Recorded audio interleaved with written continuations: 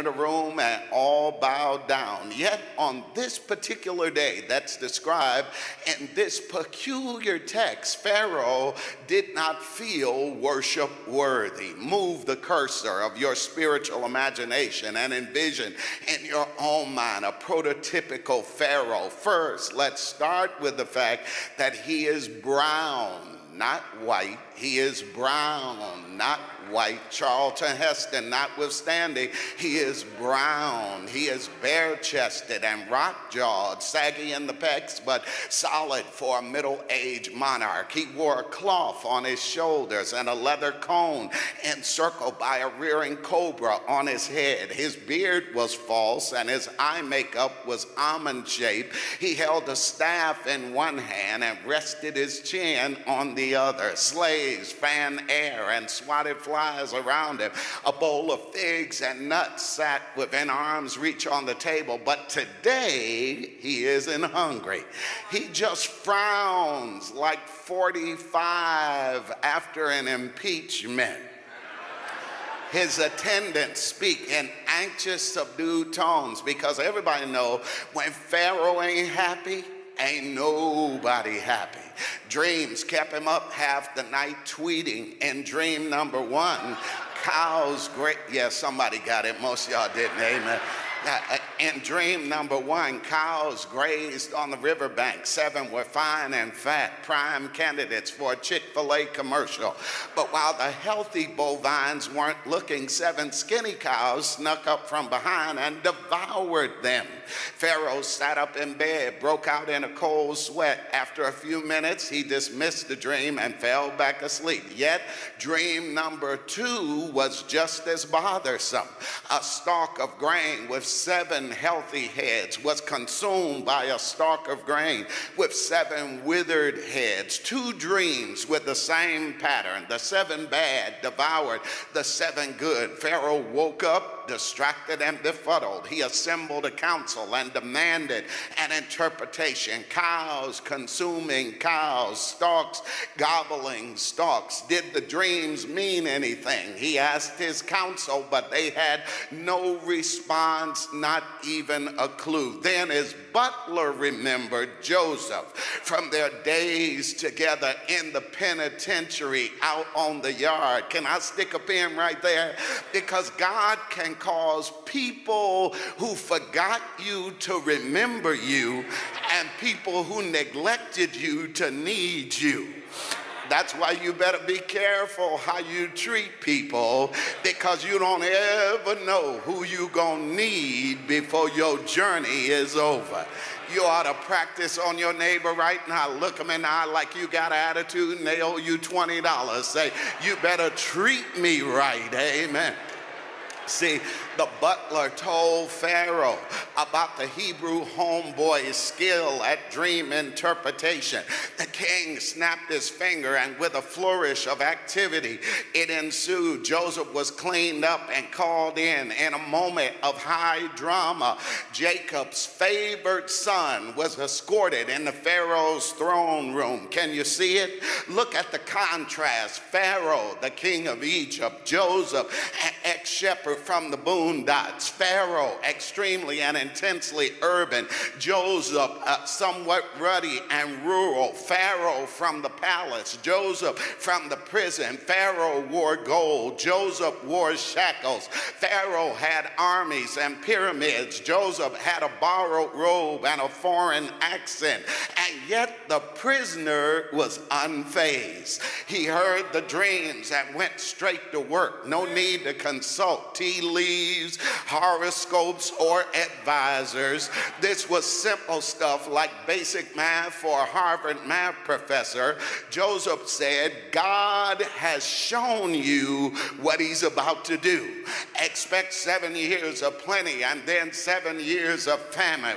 It went over your head because nobody, including Pharaoh, knew how to respond. Can I explain? He said a bad word in Egypt, a F word in Egypt, famine.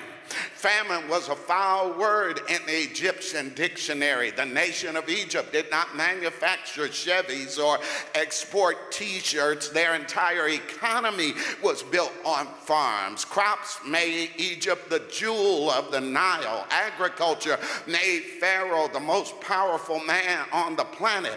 A month-long drought would hurt their economy. A year-long famine would weaken the throne of Pharaoh. A 7-year famine would turn the Nile into a creek and their crops into sticks.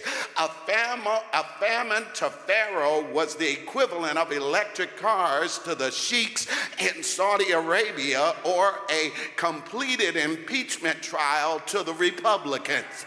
It was an apocalypse. The silence in the throne room was so thick you could hear a spider walking on cotton or cough drop. But then Joseph offered a solution. He said, create a Department of Agriculture and commission a smart person to gather grain in the good years and then distribute it in the lean years. Officials who understood where he was gulped at Joseph's chutzpah, because it was one thing to give bad news to Pharaoh. It was another thing to offer unsolicited advice. And yet this guy had not shown a hint of fear since he strolled up in the palace, since he swaggered up to the king's throne. He obviously didn't know where he was. He paid no homage to the king. He didn't offer accolades to the magicians. He didn't polish apples, kiss rings, or for that matter, kiss anything else. Lesser men would have cowered, but Joseph didn't blink. Do you see the contrast I'm describing? The most powerful person in the room, Pharaoh, ruler of the Nile, deity of the heavens, grand exalted poopah of the pyramids, was in dire need of a double shot of Hennessy or Jack. Don't act like you don't know what I'm talking about. But the lowest person in the pecking order, Joseph, ex-slave, convict, accused sex offender, was cooler than a polar bear's toenails. What made the difference? Can I tell you quick what he had on the inside? It's what the dictionary calls ballast. Can I break that down like a fraction? Ballast is a counterweight, a counterbalance. It's what Bozo the Clown had at my 8-year-old birthday party that I described. Come here. See, I didn't know it at the time, but I later learned that that rubber clown was supported by a lead weight, a 3-pound weight hidden in his base that served as a counterbalance against all of our punches. And Joseph, as it turns out, had a similar anchor. Not a piece of iron, but a deep-seated, stabilizing belief in the sovereignty of Almighty God. You got to get that. It's apparent in his first sentence. It's in verse 16. Joseph said, it's not me. God will give Pharaoh. The second time Joseph spoke, he explained, God has shown Pharaoh what he's about to do. That's verse 28. Joseph proceeded to interpret the dreams and then tell Pharaoh that the dreams were established by God and God will shortly bring it to pass. 4 times in 3 verses, Joseph made reference not to himself or how he was going to do it better than everybody else, better than it's ever been done, how he was going to do it bigly, but he made reference to Almighty God. And we've seen this before when Potiphar's wife attempted to seduce him. Joseph refused, not saying, I don't want you or I ain't into you like that. But he said, how could I sin against God? When fellow prisoners asked for an interpretation of their dreams, Joseph said, do not interpretations belong to God? He locked the magnet of his compass on the divine pole star. He lived with an awareness, my friends, that God was alive, God was active, and God was able to do something good. I dare you, about 16 of y'all, I make number 17, to lean over to your neighbor and say, neighbor. Come on, talk to him. Don't be scared. They ain't gonna hit you in church. Say, neighbor. God is alive. God is active.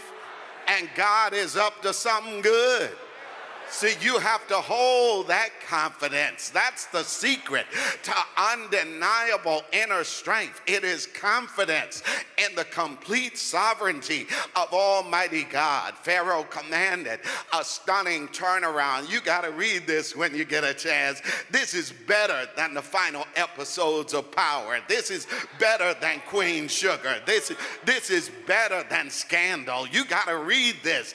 It's in Genesis 41:38.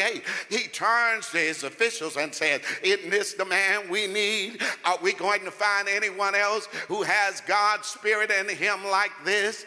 Then he turned, wait, you gotta don't miss it. He turned the entire kingdom over to Joseph. That went over your head. I'm sorry, I'm talking too fast. By the end of the day, the boy who came to Egypt in a caravan was rolling through Egypt in a royal chariot with 24s, second only to Pharaoh in authority. You talk about a comeback in the chaos called Joseph's life. I count at least one broken promise, at least 2 betrayals, several assaults of hatred, 2 abductions, more than 1 attempted seduction, 10 jealous brothers, and 1 major case of poor parenting. In the tragedy that is called Joseph's life experience, I see abuse, unjust imprisonment, 24 years of prison food. Mix it all together, let it sit and settle for 13 years. And do you know what you get? One of the greatest bounce backs in the entire Bible. Jacob's forgotten son became the second most powerful man in the world's most powerful country. The path to the palace wasn't quick, and it definitely wasn't painless, but somebody will agree with me tonight when I say that God took that mess and made something meaningful out of it. Have I got a witness? And don't you know, it is no secret what God can do.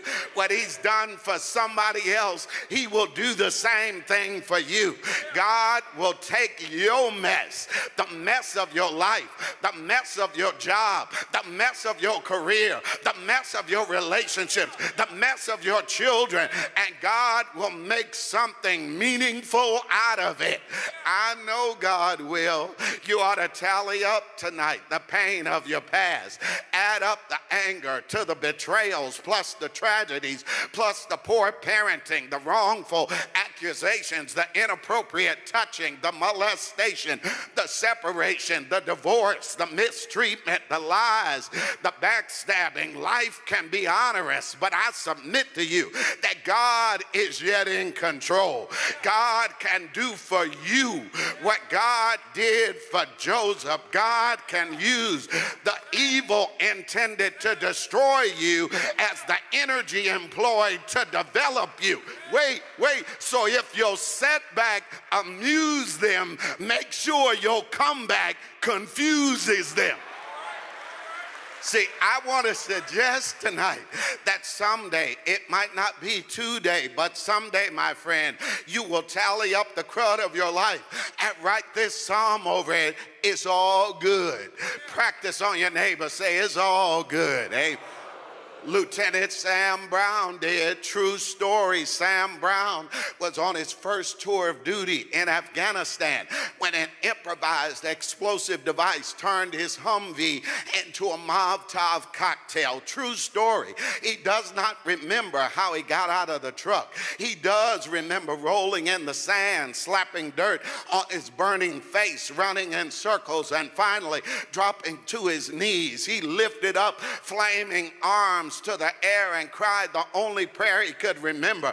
After his days of being dragged to church by his grandmama, he shouted out, Jesus, save me. In Lieutenant Sam's case, the words were more than a desperate scream because he assumed that this was it, that death would come. His gunner did as well. With bullets flying around them, he helped Sam to reach cover, and crouching behind a wall, Sam realized that bits of his clothing were fusing to his skin. He ordered the private to rip his gloves off. The soldier hesitated and then pulled, and with the gloves came pieces of his hands. As Brown screamed at what was the first of thousands of moments of pain, when vehicles from another platoon reached them, they loaded that wounded soldier onto the truck. And right before Sam passed out, he caught a glimpse of his singed face in the mirror, and he didn't recognize himself. That was September 2008. Over the next 3 years, he underwent multiple surgeries, and the pain chart didn't have a number high enough to register the agony he felt. And yet, in the midst of terror, beauty walked in. She was his dietitian. He remembers the first time he saw her, but more importantly, he remembers that the first time she saw him, she didn't flinch. After several weeks, he gathered the courage to ask her out, and they continued to see each other. She was not even a follower of Christ, but moved by his faith, she rediscovered faith in God. Fast forward, friends, the two of them got married, and now they have children, and Sam directs a program to aid wounded soldiers. You cannot minimize the horror he felt. You cannot imagine the torture of his surgeries and rehab. You cannot estimate the emotional toll it took on his life. Yet both he and his wife have come to believe that God's math works differently than ours. War plus wound plus rehab equals wife plus children plus family plus future plus hope. And with God's help, my friend, you can bounce back as well. Because that's the story of black people in this country. We know how to bounce back. We keep bouncing back. Poet laureate Langston Hughes wrote a poem many years ago called "The Negro Speaks of Rivers." I know you know it, but let me quote it tonight for those who may have forgotten it. He said, I've known rivers ancient as the world and older than the flow of human blood through human veins. My soul has grown deep like the rivers. I bathed in the Euphrates when dawns were young. I built my hut near the Congo and it lulled me to sleep. I looked upon the Nile and then built pyramids above it. I heard the singing of the Mississippi when Abe Lincoln went down to New Orleans. And I've seen its muddy bosom turn all golden in the sunset. I've known rivers, ancient dusky rivers. My soul has grown deep like the river. That's why we keep bouncing back, because as black people, our souls run deep like a river. Okay, I guess you don't know how deep rivers run. When you fly over the Mississippi and look down on it, remember, you're only looking at the top of it.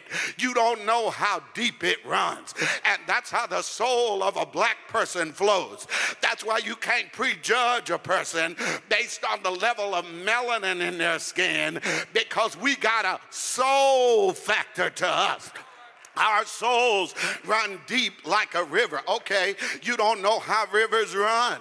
When a river starts its course, it never changes. Once a river starts flowing, nothing can stop it.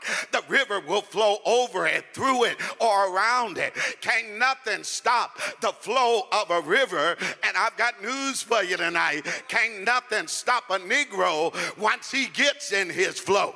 Slavery couldn't stop us. The Middle Passage couldn't stop us. Lynching couldn't stop us. Jim Crow couldn't stop us. Segregation couldn't stop us. Reconstruction couldn't stop us. Redistricting couldn't stop us. Discrimination couldn't stop us. Gerrymandering couldn't stop us. The KKK couldn't stop us.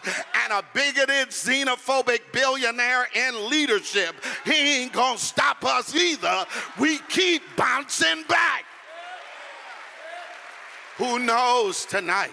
Your rebound might happen tonight, because on the morning of his promotion, Joseph had no reason to think that this day would be any different than any other day. Being prime minister before sunset wasn't on his agenda, but God exceeded his greatest expectation.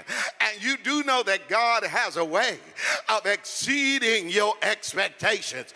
He began the day in prison, but ended the day in the palace. God has a history of exceeding your expectations. Y'all too quiet, so I'm gonna call some witnesses. Ask Abraham wandering homelessly. Ask Noah before the rain started to fall. Ask Moses at the Red Sea. Ask Joshua marching around Jericho. Ask David facing Goliath. Ask the 3 Hebrew boys in the furnace. Ask Daniel in the lion's den. Ask Jesus on the cross and in the grave. But you ain't got to go that far. Ask me. I can tell you, I thank God that God has always stood by my side. God has always been my God. When my friends walked away and turned back on me, he stood right by my side. God is good all the time, and all the time God is good. God is great and worthy to be praised. Just sit there. I'm going to shout by myself, because the Lord is my shepherd and I shall not want. He restores my soul. He leads me in green pastures. He assigns goodness and mercy to follow me all the days of my life. I keep bouncing back, and I'm wondering tonight if I've got anybody here who's got a bounce back spirit. You ought to high five your neighbor and tell him, I've been down long enough. After tonight, I'm bouncing back, because they that wait on the Lord shall renew their strength. They mount up like eagles. They run and not be weary. They will walk and not faint. So whatever you got to do, don't stay down. Bounce back. See you next time.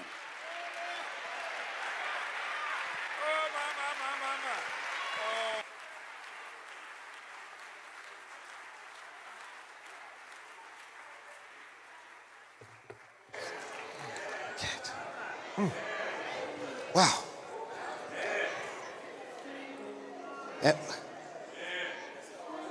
What shall we say to these things? Huh? My. In other words, you have a counterweight on the inside of you. And you have the capacity, the potential to bounce back. Why? Because greater is he who is what? In you, Lord Jesus, than he who is in the world. Thank you, Dr. Watson. Praise the Lord.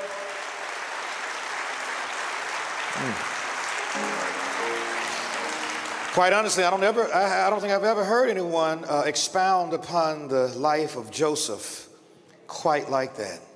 I tell you, we were blessed tonight, and there's so much, so compact.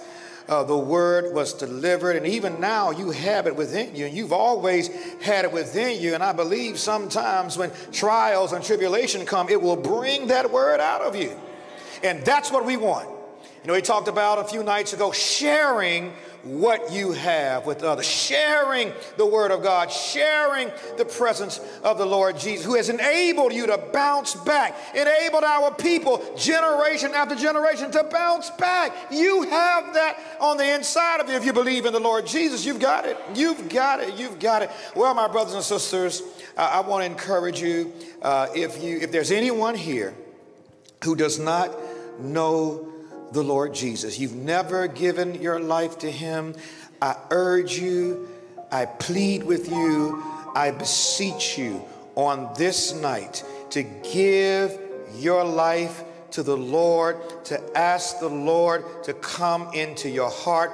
Believe now that he took your place on that cross and that he died for your sins, and he died for my sins, and then he was raised from the dead by the power of God to prove that he was who he said he was. And Jesus said, if I have overcome the world, you will overcome as well. I beseech you, I plead with you, to give your life to Christ tonight. Come out of the kingdom of darkness into the kingdom of light. Look, take the blinders off so that you might see. In Christ, you'll be able to see. In Christ, if you're lame, you'll be able to walk. If in Christ, if you're wounded, he will heal you.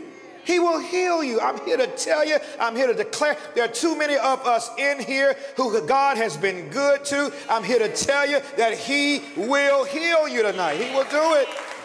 He will do it. He will do it.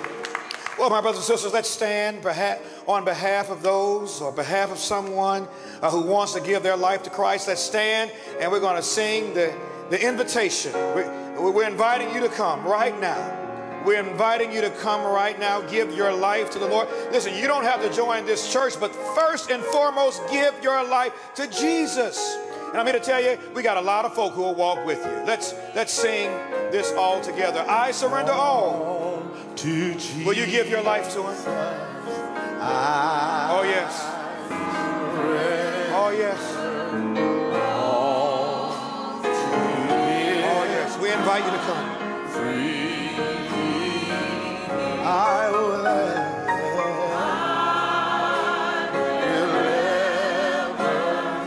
love and trust in His presence daily. I surrender all. I surrender all. Oh, yes. Will you come? Will you come? I surrender all. Oh, yes.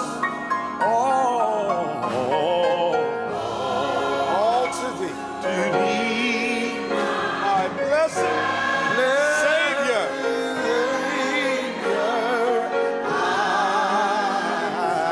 Oh, praise the Lord. Amen. Amen. Amen. My brothers and sisters, it's been so good to worship with you these past 3 nights. We have been truly blessed by the word. I think we have what we need perhaps to go on throughout the year. I mean, you can feast on this throughout the year, all right? Amen, amen. You know, I want to take the time right now to thank the associate pastor because, you know, we've had so many wonderful men of God to come through here, and the person who gets in contact with them and who makes out the order of service is the associate pastor named Dr. Roosevelt Morris. Let's give him a hand. Praise the Lord. Amen. Amen. Amen. Praise the Lord. Amen. Amen.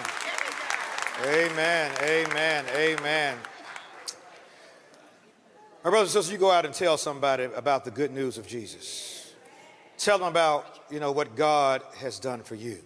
And never underestimate the bounce back power that is on the inside of you. Praise the Lord. Listen, I want to remind you that on tomorrow night, Thursday, 6:30, we're going to have a young adult ministry Bible study in the chapel for all of you young adults. I want to encourage you to be a part of that. And really, you know, all are invited, but, you know, we're focusing on young adults. I am no longer a young adult. I might look like a young adult. Praise the Lord, I thank you. But I've been around for a while now. I've been around for a while. Praise the Lord. But all of you 18 to 25, we'll go even to 35 years old, we want you to come out to our Bible study on tomorrow night. Well, my brothers and sisters, let's give Dr. Lance Watson a hand once again. Amen, amen, amen. Praise the Lord. Amen. Amen. You know, I wish I could tell you there's so much more to this powerful man of God, this committed man of God, than preaching. And I tried to give you a little bit, you know, when I introduced him, when I presented him to you about some of the wonderful things he's doing up there in Richmond, Virginia, small groups. I mean, expanding the church, taking on projects. What was that called? The City of the city of possibility. Neighborhoods, parks, schools, activity centers, bringing our people together, loving on our people, reminding us all that we're connected in this country. We are connected not only by blood, but through the shed blood and the Spirit of our Lord and Savior Jesus Christ. And with him, all things are possible. Amen. Well, let's stand and receive the benediction for this evening. And now, my brothers and sisters, may the Lord bless you and keep you. May the Lord make his face to shine upon you and be gracious to you. May the Lord lift up his countenance upon you and give you his peace. In the name of our Lord and Savior, Jesus Christ. Let the church say amen. Amen. Shake one's hands with someone next to you. Tell them God loves you, and so do I.